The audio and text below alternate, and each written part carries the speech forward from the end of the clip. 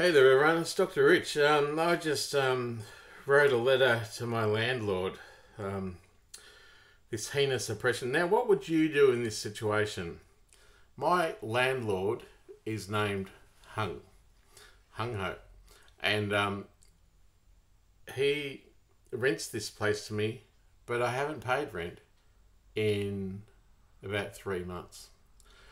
I've lived on $22,000 in a whole year since I survived a fatal injury in a hospital that was covered by the government and that was caused by the government. And I said to him, "Hi, Hung, that's it. I have nothing. I'm brain damaged and victimised, vilified, publicly humiliated, and persecuted that goes against the Charter of Human Rights of people with a disability by many, many, many public officials deemed as public officers that are bound to act within that law. I cannot go to police to report rape, murder, tax evasion, fraud, coercion, theft of motor vehicle, theft of phone, anything. I can't complain. Health Complaints Commissioner, APRA, Australian Human Rights Commission. I can't complain anywhere. Ombudsman's. I cannot be a whistleblower at APRA, at ASIC, at the Federal Ombudsman, and anywhere. I can't be a whistleblower. They've rejected it. I cannot go to an ombudsman anywhere for my many justice issues. The Office of the Prime Minister and Cabinet have refused my freedom of information. That's how high it goes. My former partner, Steve Isonides, left me with his dying dog as he exploited me, my nest egg, whilst he worked for ASIO, and he feathered his own financial nest on about 300 grand a year. And he feathered his own nest, and he owes me, and still owes me to this day, a legal and just and equitable financial settlement.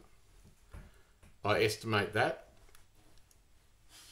it's hard to know, but about $500,000. No single lawyer in the world will take that on. Why is that? Steve Isonides, hi Steve, admitted to me he was present at a murder at Collingwood flats, and there were 3 of them. It was a Vietnamese guy that was killed, and they shot him, and the 3 of them escaped in a getaway car. While I was with him from 2010, he told me he had a house in Abbotsford. Check the records, it'll be there. And that further, he made the money for that house selling cocaine. He used to go up to Broome to pick up kilos of cocaine and drive it down the west coast to Perth. I know a lot of things about him. Anyway, he sold that.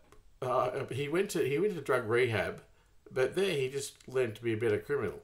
He didn't go to jail, and he wasn't caught. And he sold that house from proceeds of crime for $1.2 million. We celebrated in 2010, and unbeknownst to me, he invested that money in an illegal offshore tax haven in order to get a high return. I still have the documents.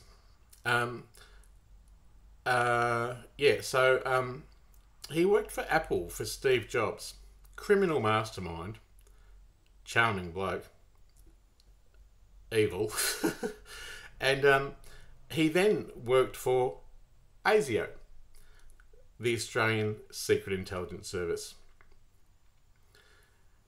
Now, they caught him embezzling the money, and his accountant has emailed me to say when we were going to buy a house together and he wanted to get the money out and he wanted to give $50,000 each to his nephew Steve, and that it didn't work, and that I actually have a recording of him admitting to me that he was caught and that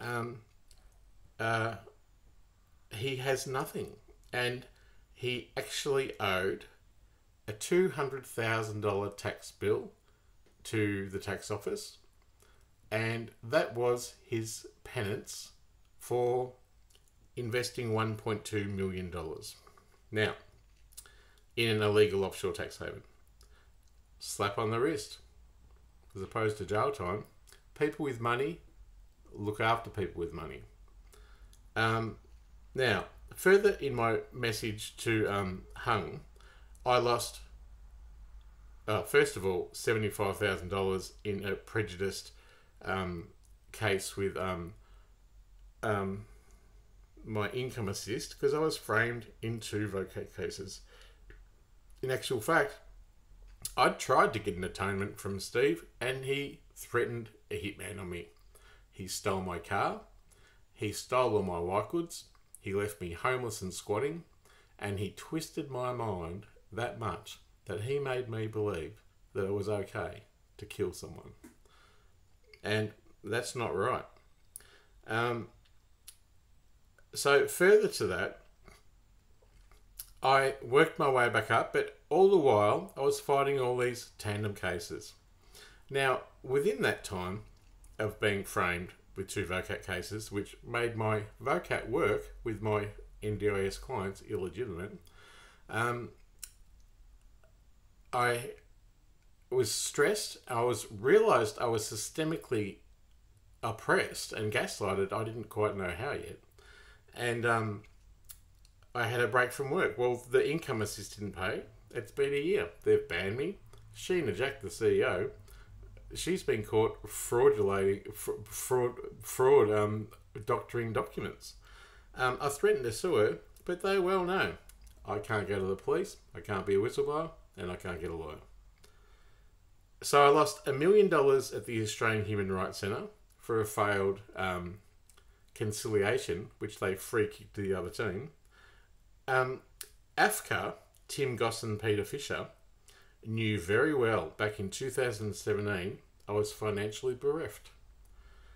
And if someone's under financial duress, they have to come to a determination within 4 weeks. Mine took 2 years. They watched me burn with HCF and work cover, and framed by all the other systemic oppressions and omissions that public officials rejected to act on. I was scapegoated, and they watched me as I suffered and threatened Steve with blowing the whistle on him being in a murder. And he angrily sent me a message on the website saying, where's your evidence from concerned friend? And if you don't bring me the evidence by Monday, I'm going to report you to the NDIA and all your agencies. Typical. And that's how a conspiracy is born. To protect murders and protect pedophiles. Now, I lost $1 to $2 million at AFCA because I blew the whistle on Tim Goss and Peter Fisher on a YouTube video. I've just joined LinkedIn Premium. Oh, you should see all the AFCA and ombudsman and APRA lawyers looking up my case. So I lost income protection when I left work, and that was due to me being framed, exploited, and amplified the distress of the non-acknowledgement of my own child sexual abuse case, which I learned of, or acknowledged, or consciously named for myself in my recovery. That was a delayed response when I was about 44. Now, the the AAT, under the Attorney General, Michaelia Cash, still to this day conspire to delay, defer, and deny any prosperity through my work cover claim, my valid and just work cover claim for being an employee of the NDIAS with a contract and a social security number, and they're picking holes in the legislation I don't understand, and it is illegal, inequitable, and against the Charter of Human Rights that says we must have access to the law, that they're still going ahead with it. But the Attorney General already knows, because I told her, and I emailed her, and she emailed me back, told me to go to Lifeline, about the corruption at AFCA, at APRA, at Comcare, at AAT. Sends me to Lifeline. Because you know why? People see an illness. They don't see justice like I do. They see a label. And I am a sentient, multi-dimensional being. So the government basically murdered me because the family were on the side of the psychiatrist locking me up. They denied my justice because I think they believe that I was a burden to be rid of, and every year they wrote to Steve Isonides for Christmas and said, "Thanks for looking after Rich." It's a brutal assessment of someone's life when you've achieved so much as I have. So the government basically oppressed me through systemic organisations and by robbing me financially via detriment and neglecting any prosperity that was coming my way, that led to a distress, yes, but it was poverty. It wasn't a mental illness. And that's where HCF got it wrong. And further to that, I was hospitalised, and I had proven beyond reasonable doubt that not one person in the world had my back, and they still don't. The government basically murdered me via systemic, silent oppression via proxy that attacked me and character assassinated me.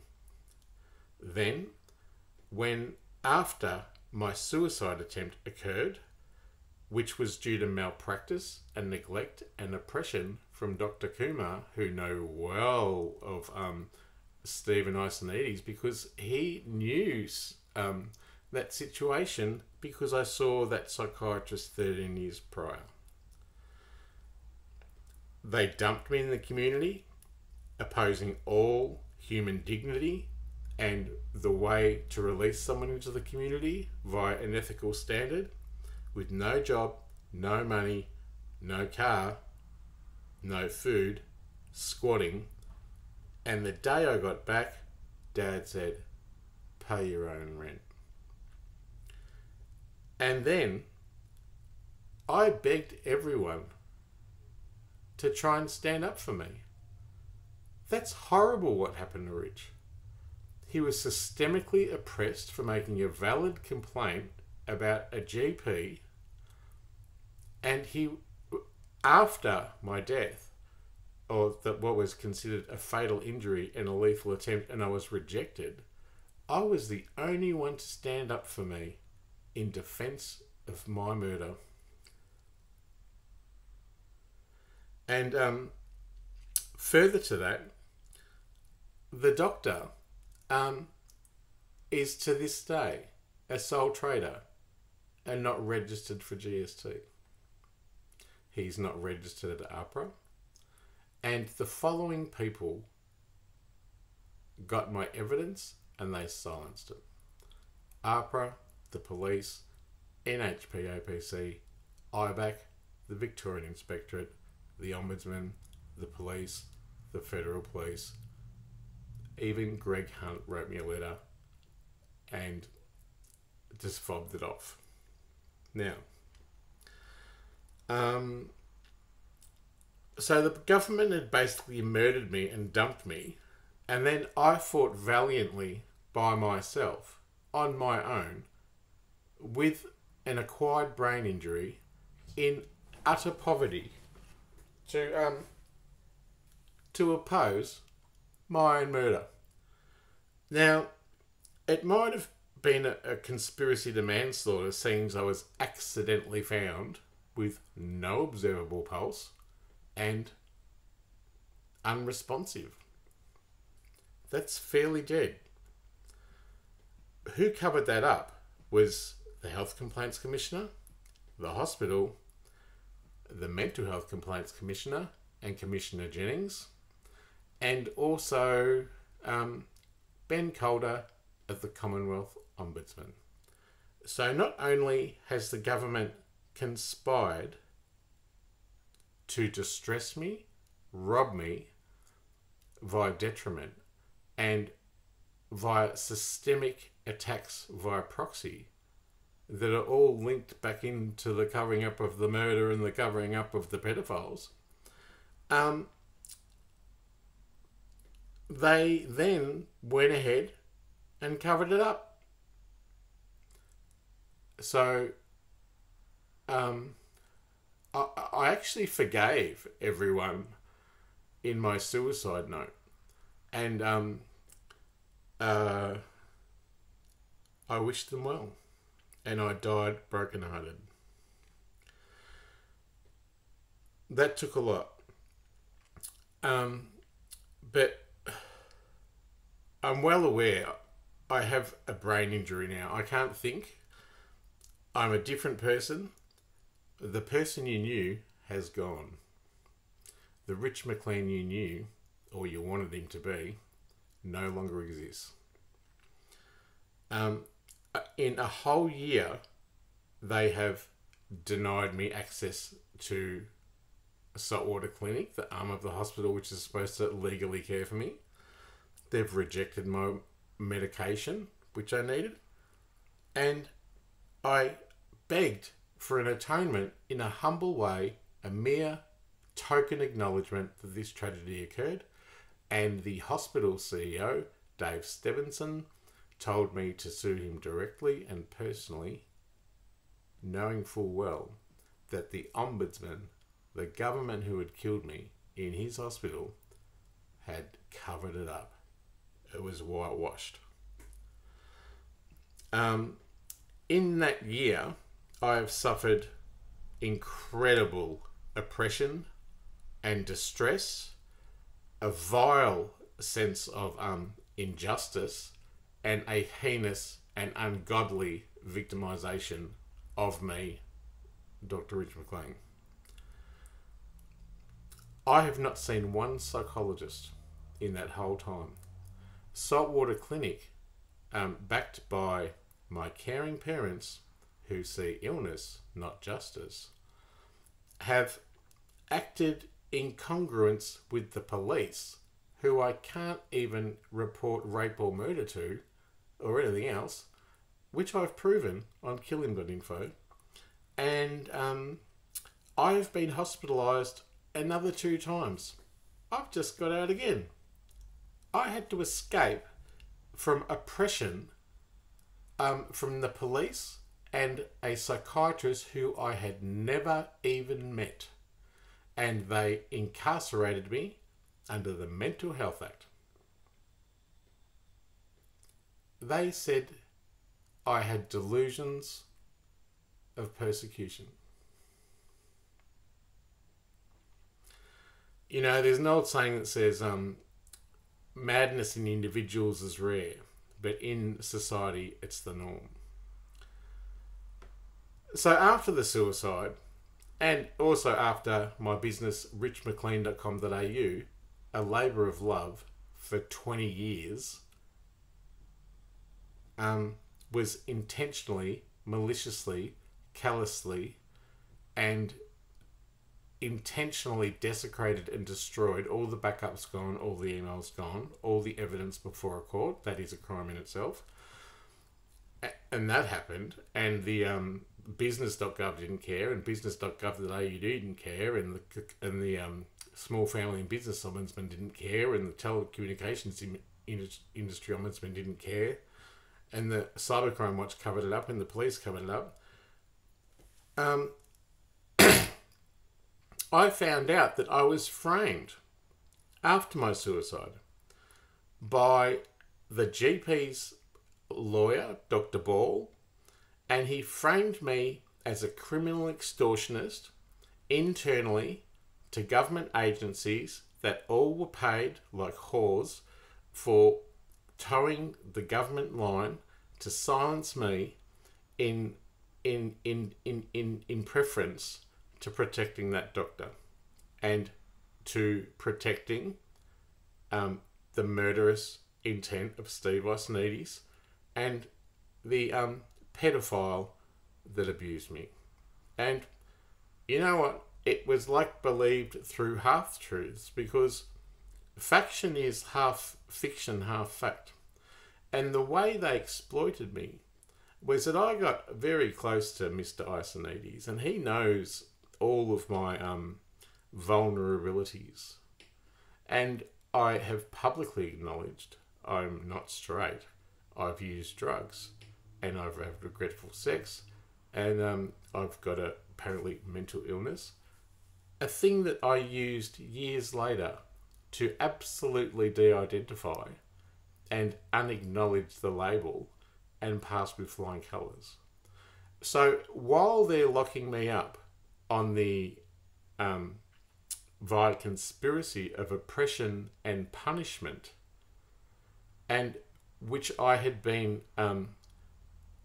warned by a doctor, which is on killhim.info, that the next time I'm incarcerated, they would frame me with a crime and I'd never get out, and I'd be a victim of the state, a prisoner of the state. Now, I'm a free man. That's because I've done nothing wrong, but I'm not free in a way.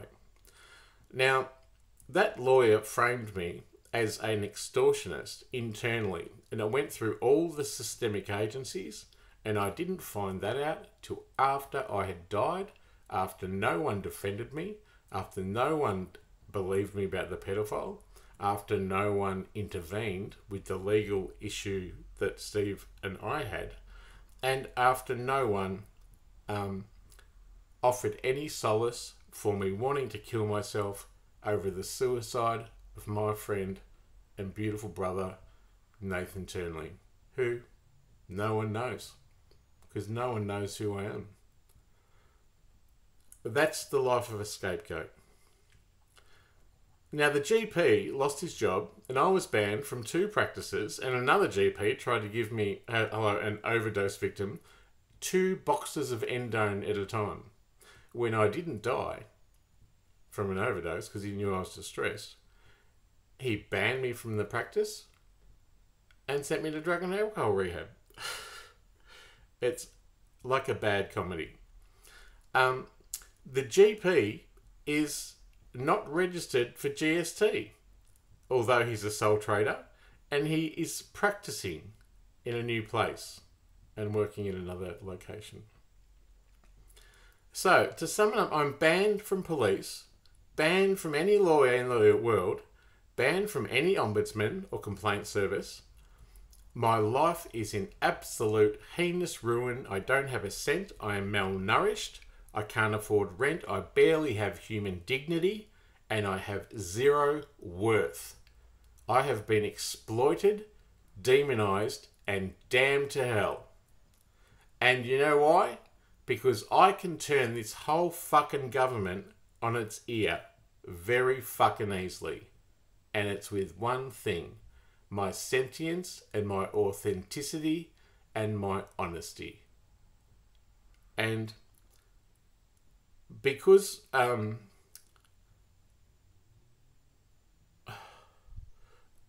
mean, I've lived for a whole year under the poverty line whilst being attacked systemically by many agencies. And in that time, I only had about $40 or $50 a week to survive, averaged out.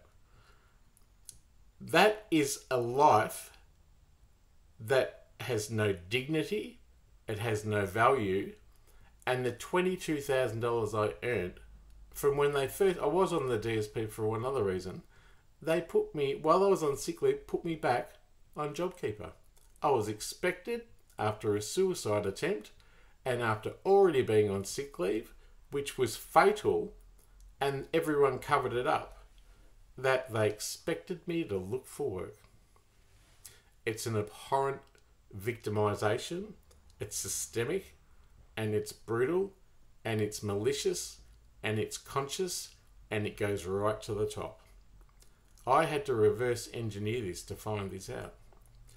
The Finance Minister Birmingham rejected my compensation for the CDD scheme through detriment. The police covered up my murder and blacklisted me. My business was destroyed. I've suffered a brain injury. I've lost my family, who, I love them, but they don't see justice. They see a poofter, a mad person, a druggo, and they like to exploit me because I think they're jealous. And because they've all been stamped with the card of move to the suburbs in the 60s, get married, pop out puppies and buy a house. And that was indelibly imprinted on all of my family, who all sold their souls to the highest corporate person as slaves to get a mortgage to get a house for something you can't take with you. Now, I'm glad I've had my life. All my friends have gone. All of them. My lovers have disappeared. I've had about 4 social workers that have all disappeared. I can't go to the Brotherhood of St. Lawrence. They reject me. I'm on the housing waiting list whilst still being owed the detriment of millions and millions of dollars. And I even bribed so many people, including my brother, my parents. I'll give you $100,000 if you just simply reply to Steve's lawyer with a lawyer on my behalf. Because I can't. Because I'm character assassinated. And they all refused. I think they believe that that I can't look after myself, and that I am a drain and a shame. But it's not my shame to have. It's actually their own conscious choice to reject justice and choose persecution and identify illness. So soon, I will lose a corrupt work cover case. It's probably a TPD now, and it goes on forever, so it's probably $2 million or more payout in detriment. That's because the government already conspired to kill me and then covered it up. I've only recently been oppressed and harassed by police and the mental health unit, who my family all ring up to report I'm unwell, when in fact I'm starving by police. And I said to Hung, they have kicked in your front door, they have keys to the house, and I have absolutely nowhere in the world to be safe or have recluse. I had to abscond from the oppression because I believed I would have been framed. I jumped the back fence and drove to Bendigo like Thelma and Louise, and they were after me. Via the Mental Health Act of a psychiatrist who, get this, I had never even met. They incarcerated me recently. It wasn't because of mental illness, and they very well knew that the delusions of persecution are utterly and absolutely true, because they are ones doing it. It was oppression, victimization, vilification, and a punishment for wanting to die in their hospital and then sue them. No one in that saltwater clinic would cross the floor, and no one in the entire world has crossed the floor to defend the human rights, dignity, worth, and very human value of me.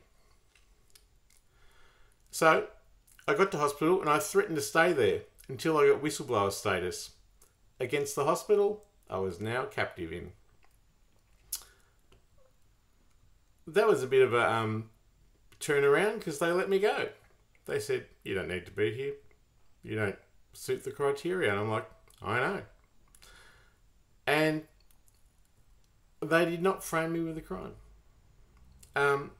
However, I'm under investigation by HCF and the police and ASIO and People Watch and the lawyers, many lawyers who look at me on LinkedIn's incredible. I've lost millions and millions and millions of dollars in detriment. I've lost my health. I can't feel my feet. I have suffered a categorically catastrophic existence for a long time. My phone is hacked, so is my computer. I'm closely watched. I can't even say that I sell kilos of heroin to the police because it's a standoff. I'm rendered an illegitimate citizen of this country, a neutral, innocuous vagrant that is a mere grey, meaningless pawn in a democracy that has whistleblower rights, and it has rights to do with the Charter of Human Rights of people with disability, and every single public official has the responsibility and the obligation not to act outside of that law. And everyone has. So it's happened. I said to Hung, I'm a vagrant in your home. I trust no one. This is surely a conspiracy to pervert the course of justice and is a vile, abhorrent and ungodly victimization and vilification of me. A person who spent 25 years advocating for other people. A person who wrote a Human Rights Award-winning book, rendering himself extremely courageous and extremely vulnerable to attack. I lost my job over that. I don't have 1 cent. I said to him, I can't pay you. And I said to him, you cannot kick a mentally ill, brain-damaged pensioner onto the street from your house while COVID's going on. I haven't looked into the other rights yet. I'm hoping for a miracle. It's unfathomable as this whole systemic oppression that has been vile and heinous and conscious and systemic and universal via the government, via a few key sources and points of genesis. I mean, I can't fight the whole world. I've got no option, I said to him, but to stay here and squat. And that's his detriment. Unless they frame me with criminality, which I have evidence of, or kill me via prejudicing and persecuting me and attacking me silently via proxy so much that I give up and kill myself now that I've lost everything and everyone, having been utterly nuclear character assassinated and scapegoated, or they don't incarcerate me forever. So many laws have been broken. I could single-handedly turn this election. I could single-handedly destroy this country. But you know what they're going to do first before I do that? They're going to try and silence me. And they've already killed me and hoped that I'd die in the next whole year in poverty. And I haven't. And they will try and kill me first. They will choose to exploit and do away with me in whatever means possible, rather than for the systemic organisations and the people of public office and power and privilege and money protecting reputations and crime to be held accountable. So I'm basically already dead, a dead man walking. You just act to protect me from the rain. He has to act to protect me from the rain. I can't be left out in the rain. Look, where are those books going to go? Crystal's here. What am I going to eat?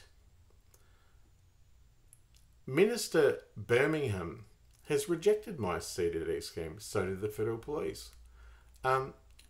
Minister Reynolds, the NDIS minister, has condoned my vagrancy, sending me to a homeless shelter, one that didn't take me. And Minister Hunt, he knows all about it.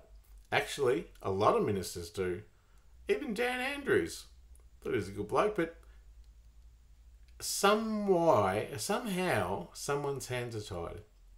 And I'm framed with madness, when in actual fact, it's a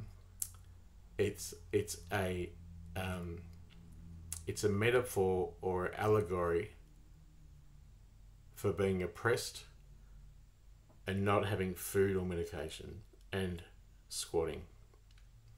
My family's abandoned me. My sister said, "You're a druggo and a schizo, and get the fuck out of our lives." My brother, knowing full well and consciously that he rejected all of my justice issues, told me I've got fucking problems and that I live outside my means, while I was getting, get it, $255 a week on JobSeeker, and my rent's $360. All my friends have gone because they're sick of this conspiracy. But it's bigger than Ben-Hur. I can't have a light-hearted conversation with a friend and listen to them go on about their lives and the troubles they've got and stuff when I've literally been murdered, it covered up, and it going to the highest level, and they're going to destroy fucking Rich Mclean. That's why I launched killhim.info. So this is my life. This is it. The psychiatrist noted in the hospital I'm malnourished. And I've now got cancer. I'm hungry without care, dignity, a home, medication, enough supplies, enough to literally exist, or the dignity of human value, and I'm utterly rejected.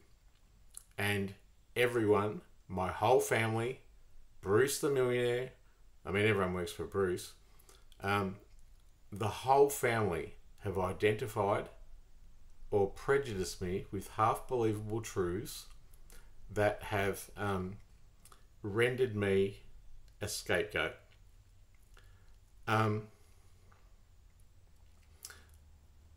Now, the Charter of Human Rights of People with Disability, from which I now identify, has it bound into the legislation and ratified by this country in 2008 that I have freedom from exploitation, freedom from torture, which is actually what this is, that I have access to the law and litigation, and that I have equity and equality before the law. That I have a home, that I have food, that I'm made aware of these rights that I've got, that I'm not oppressed, stigmatised, or denied justice. So I said to Hung, so what's your solution, Hung? I wish to know, because unless I was my own best friend, and I know if they kill me, they can't take my soul. The blood is already on their hands. I need not welfare, but I need my justice, and I need my voice heard, and I need my story told. And as I go along, I explicate the narrative of the tragedy of this oppression. I needed that justice very many years ago, 20 years ago, but the ship sailed. I'm a neutral, innocuous, infamous vagrant. Famous with the government.